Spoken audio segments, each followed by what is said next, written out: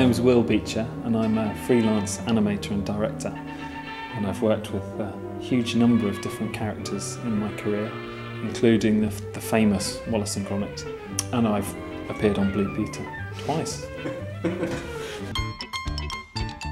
Well, it has to be this one actually, the orange and mango. Very refreshing. And I do like the colour orange. So the process started with the original idea based on Debbie's, and we knew it had to be a half-hour advert and had to end with we had to make a 30-second ad with these three gnomes who are all involved in creating the drink.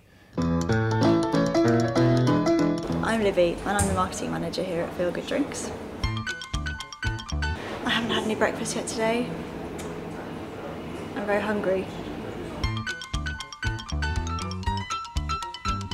We first came across Debbie when she entered a competition which we were working on with a company called YCN, which is the Youth Creative Network. We submitted a brief which was simply to do something that spread feel goodness or make someone smile.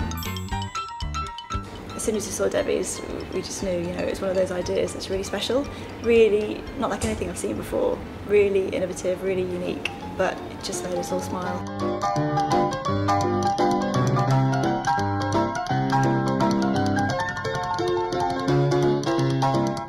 Hi, I'm Debbie, and I'm the student who originally created the gnome characters. It was part of a competition that everyone in my year was submitting something for. I got an email through from Feel Good Drinks saying that they wanted to take my idea further and use it in some other way. It was such a surprise. I think I ran around my flat screaming for a few minutes and waking up my flatmates.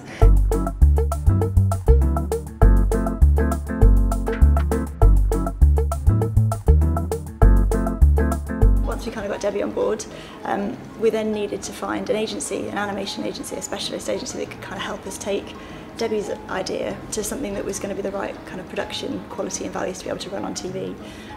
We also wanted to find an agency that had got experience in animation that would be able to, absolutely building on Debbie's idea, the brief was always to kind of keep that magic and keep that charm, which is when we teamed up with Loose Moose and Will as well to do the work. We wanted to show that the gnomes made the product.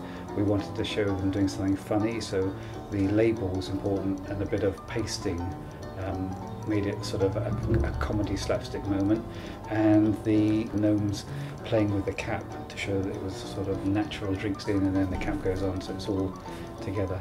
My name's Pete Williamson and I'm the lead designer at Loose Moose. And Glenn Holberton, I'm the producer. I can't remember the one I had, it was purple. It was very nice.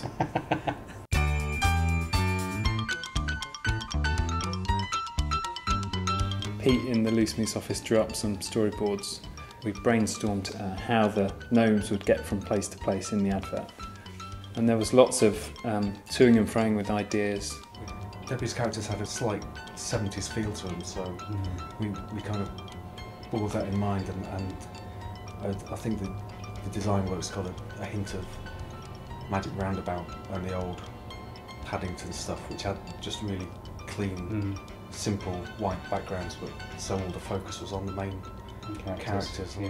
And then the design started. I started building the first models to see how the scale would work, and also design the internal skeleton, which would help them to stand on one leg and walk around in a more comical way. And then there were some developments with the scale. We had some puppets to begin with that were too big in relation to the bottle, and they just lost the charm factor. And really after they were made, there were a couple of design things to test. But once they were made, we could start animating.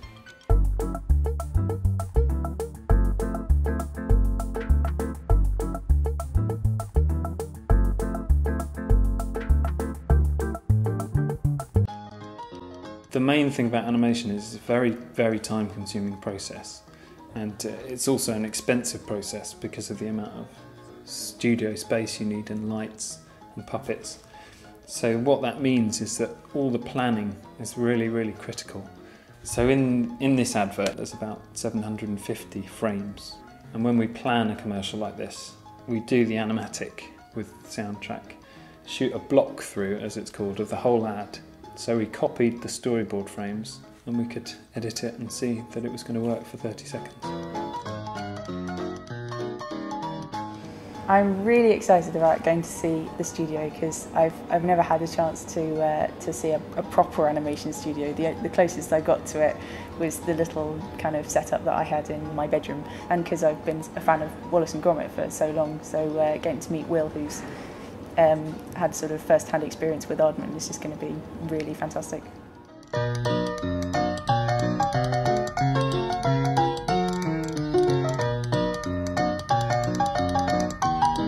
I personally love the physicality of these puppets. When I move each puppet, I'm thinking about the action that I would be doing myself. So, for example, if I wanted this character to wave at the camera, what we do is something which Disney first discovered, which is that you can create more interesting movements if you make the distance between them bigger.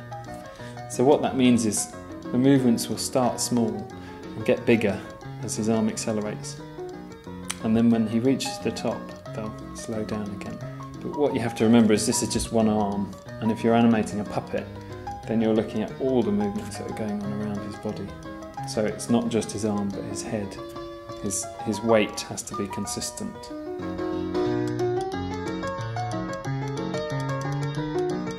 As a professional animator, I work all the time with a crew of people, and on the bigger productions, you actually have a team of at least 10 on each different shot. It's quite important to be able to work with other people. If you're making your own film at home, you could quite easily spend months on your own in your basement or in your workplace. That could be quite solitary, but I remember those days quite fondly. Oh dear, that makes me sound really weird. Can I cut that bit out?